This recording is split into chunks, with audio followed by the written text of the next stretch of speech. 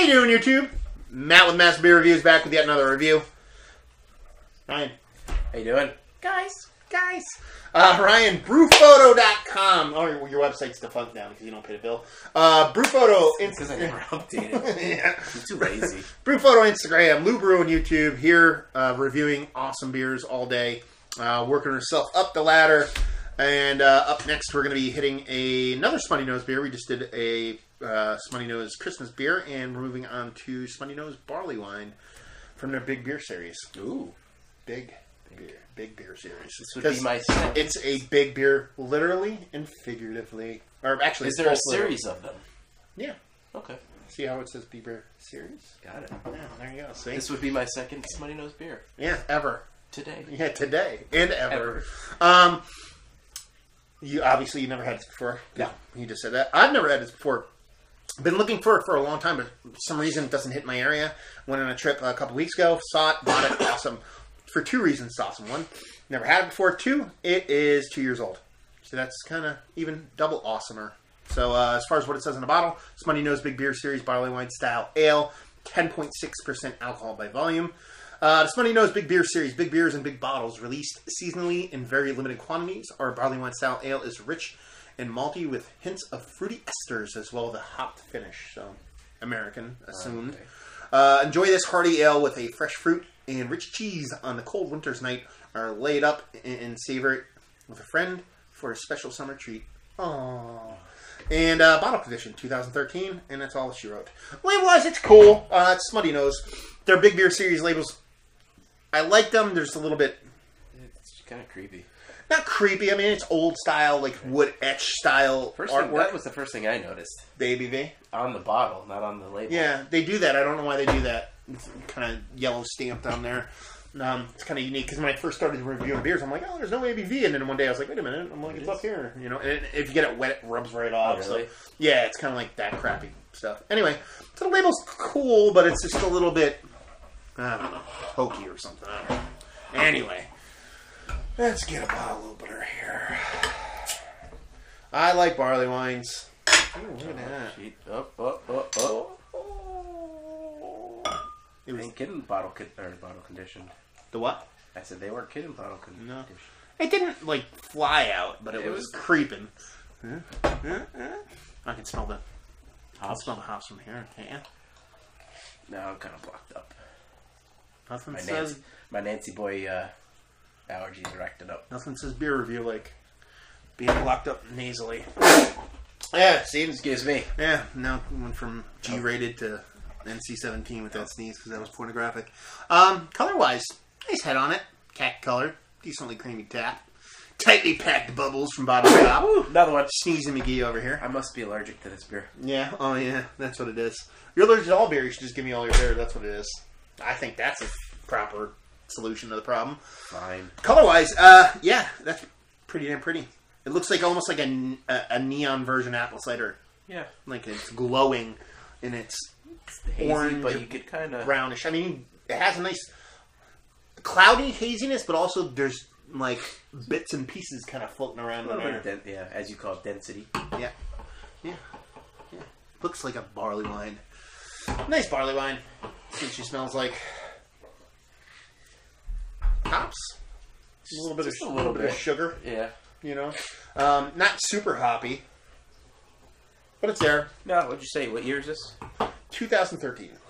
So it's been, you know, I'm gonna assume almost 2 years because who knows? I don't know what date this comes out in, but I mean, it's a barley wine, so it's probably towards the end of the year. Yeah, the hops are on their way out. So yeah. Other than that, it's just nice floral hop. But it's almost like an echo of a hop. Like the hop's there, but you tell it's kind of died off. A little bit of sugar. It's the ghost of hops past. Gopes of hops past. Is there a beer called Ghost of Hops Past? That's a great beer name. I'm going to edit that out. Delete that so no one can steal that. The local brewery has one. The hops of Shape of Hops. Yeah, that one. In the Chamonix Creek. Yeah. Anyway, yeah. See, I know what I'm talking about. Let's get in there. Cheers. So, it smells nice. Thought it would be a little bit bigger. It looks nice. Oh yeah, that's American barley wine. Yep, hops are there. Oh wow. Yeah, Absolutely American, through and through. The hops are there. They've died a decent amount. Like they hit you right up front, but they don't really linger like bitterly linger. They bite you and then they kind of just settle away. No, yeah, they're not. They're definitely not in the forefront. They pack their bags and they're ready to leave. Yeah, they're not sticking around all that long. Followed by just like kind of like a brown sugar caramelly like lightness, not too thick, decent mouthfeel. Yeah. Really, I don't even think there's an ounce of carbonation in there whatsoever left over. I mean, it's got an effervescence to it, but as far as just like in the beer carbonation, not much going on. Yeah, it's a nice American barley wine. Yeah, it's like straight down the middle. Give them the fastball. Mm-hmm. American barley wine. That being said, it just kind of lacks that wow factor. There's really not much there to kind of separate it from being a textbook American barley wine. Yeah, I mean, if there was a little more sweetness to it, I don't know if that'll come after the hops die out, and then you just get. Yeah, that was what I was going to say next. Is that this is 2013? I think another 5 years would make this fantastic. And so people are like, oh my god, 5 years. No, and I think 5 years would change this into a completely different beer. Because the first thing I haven't had many American barley wines, but Bigfoot. That's when I took a sip. I saw Sierra Bigfoot. No. Well, this is coming. Well, for me, because Bigfoot for me is like this tastes like. I know what you're talking about. This tastes like a 10-year-old Bigfoot. Okay. Yeah, yes, Bigfoot. Bigfoot needs 20 years before it's drinkable on hop steroids. Yes. Yeah. So it's similar in that vein, but for me, Bigfoot, and people joke, I'm like 10 to 20 years on Bigfoot. People are like, haha. I'm like, no, I'm actually being serious. Side note, it also, have you had Thirsty Dog? I don't remember the name. They have an American style barley wine. Mm-mm. No? Only Thirsty Dogs I've ever had was Wolver, Siberian Night, and a couple smaller, right, 6-pack version of their beer. And I mean, I don't know if it's just because of the hops. I don't remember the taste, but it tastes like a hoppy barley wine that is similar to I forget what the name of it, but they have an American style barley wine. And this reminds you of that? Yeah. And that's the thing. It's like I think this needs time. I think this, like I said, it's almost about 2 years old. I think at the 5 to 8 year mark would be perfect. And it's not a matter of trying to turn this beer into an English barley wine. That's not the goal. It's a matter of bringing balance. And I think it's a little unbalanced. I think the hops are just a little bit... Right. I think that sweetness... But isn't that the what an American barley wine is? Just because something is hop forward in a barley wine doesn't mean it's good. Right. I think it's a matter of balance. I think there needs to be a nice balance between everything. It can't be just too in your face. I understand what you're talking about. It's going to be a hop forward. Right. And, American barley wines are hop forward. But there's a certain threshold where it becomes unbalanced, where it's too hop forward. For example, this isn't crazy hop forward. I just don't think that malt part component of it is on a level playing field to make it cohesive. I think it needs a little bit more to make it. So what I'm saying is trying to bring the hops down and trying to bring that caramel, coffee, malt up to a point where they're balanced to where it drinks well. For example, it's barrel aged, so it's a little bit of cheating.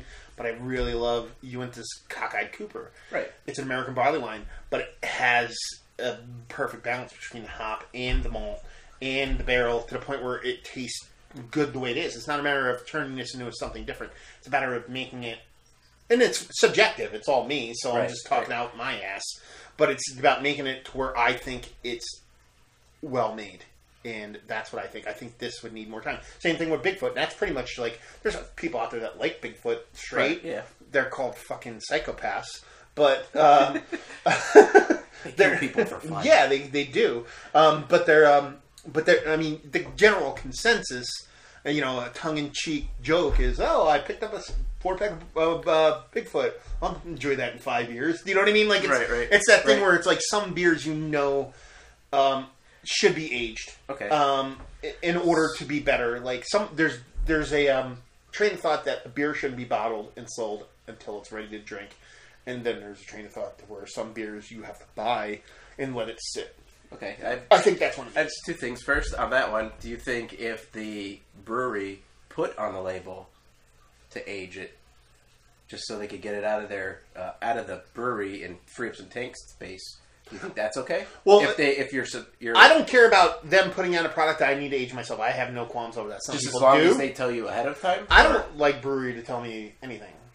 Personally. Okay. Well, here's the thing. Here's the thing. This is a beer. I cracked. It's a 2013. I cracked it. I actually like it. I'm going to grade this an 87. I like this beer. Okay. I'll grade this an 87. But I will buy more of this. Right. And I will let it sit. Okay. So, like, every year, I pick up a 4-pack of Bigfoot. Right. And I drink one. Right. Every year. So, yeah. So I'm like, well, duh. Now you know that it's like a reminder to age it. Right. So I always want to drink something fresh, and I want to drink it later. You want to know how it ages. And I want to progress. So I don't want a brewery to be like, oh, in 16 days, 13 hours, because there's 43 minutes and 19 seconds, you should drink this. Or you should drink this now.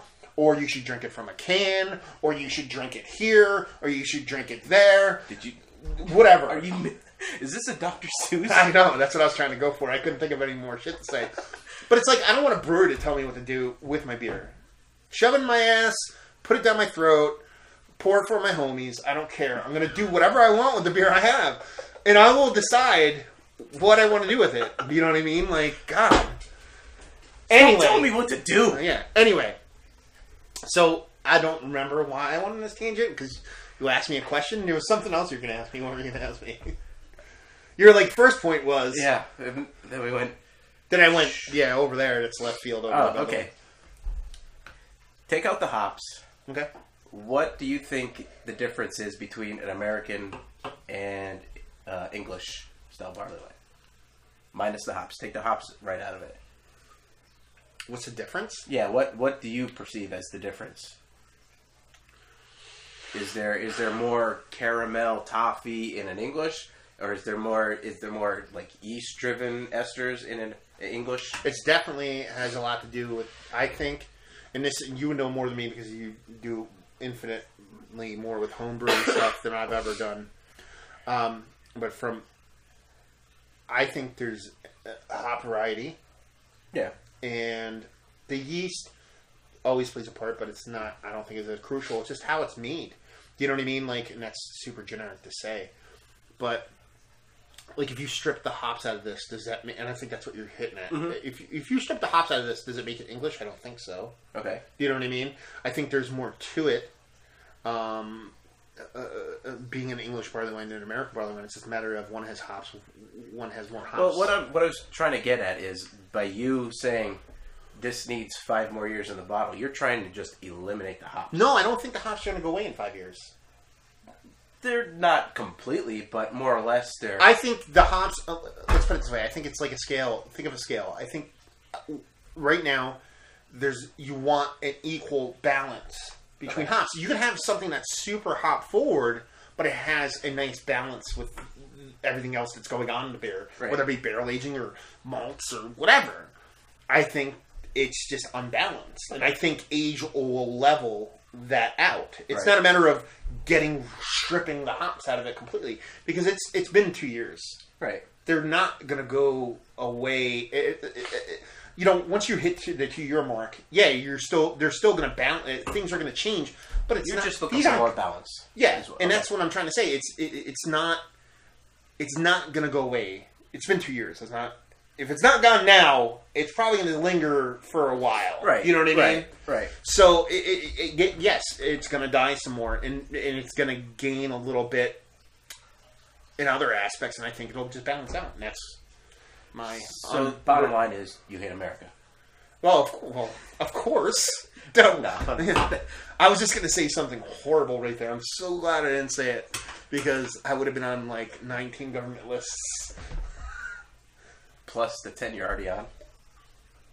Yeah, but that's for other stuff we don't want to talk about. Don't bring that up on video ever again. Anyway, I don't know. I was just trying to be Probably funny. shouldn't be doing this under the witness protection program. Yeah.